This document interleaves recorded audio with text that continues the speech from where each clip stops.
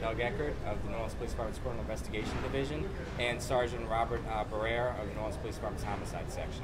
So this morning at 3:10 a.m., 8th District officers responded to a call of a shooting at the corner of Bienville and Decatur Street.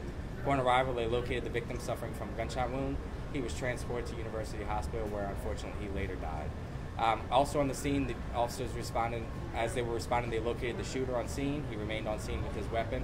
We had about a 1-minute response time. The call came in at 3:10 a.m. The officers got there at 3:11 a.m., so they were able to apprehend the shooter on scene. He was taken into custody, and he did make statements indicating that he was the shooter. At this point in the investigation, it appears that this is an unfortunate workplace incident. The shooter and the victim used to work together. They were having some sort of altercation or disturbance about that, and that's when the shooter retrieved the weapon from a nearby vehicle, returned to the bar, and then shot his former co-worker. So that is the theory that we're working on now based on what we know of in the investigation. The entire incident was captured by the Real-Time Crime Center, so we really appreciate them being there, and the homicide detectives continue to work to locate additional witnesses and or video in the area that could help them put together the rest of this investigation. Does anybody have any questions? Did the shooting happen inside of a bar, and did they work at that bar? They worked at that bar. It happened outside the bar. Okay, so were they working together that night? No, ma'am. The shooter was an employee. The victim was a former employee, a recently former employee.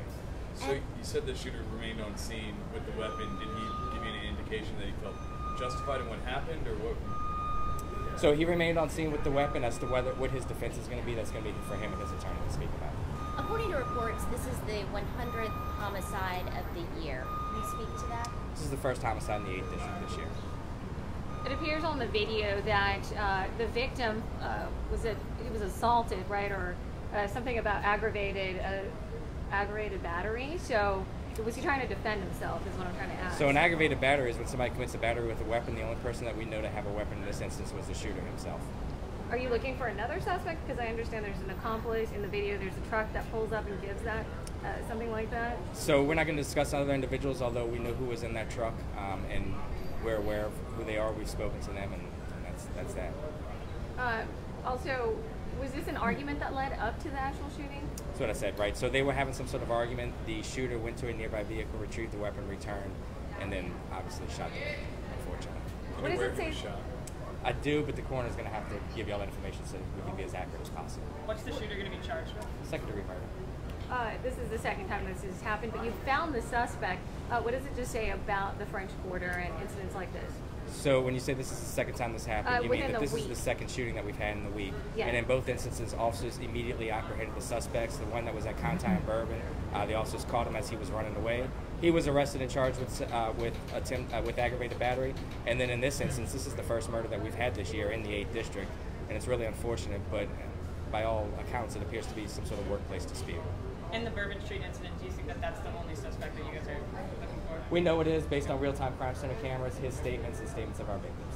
Last week you were talking about the fact that you look for witnesses or whatnot, but you have that video evidence that's the best witness. I mean, how important is that in solving this? Right, so video evidence is always extremely important in telling us exactly what happened. So a lot of these questions that you have about his defense or about things that he may say or do, from our point of view, the cameras will tell us all what actually happened, and then that'll be an opportunity for us to examine everybody's actions. Any other questions? Did he appear to try and leave the scene, or was he just No, he remained waiting for police to? Our response time was a minute.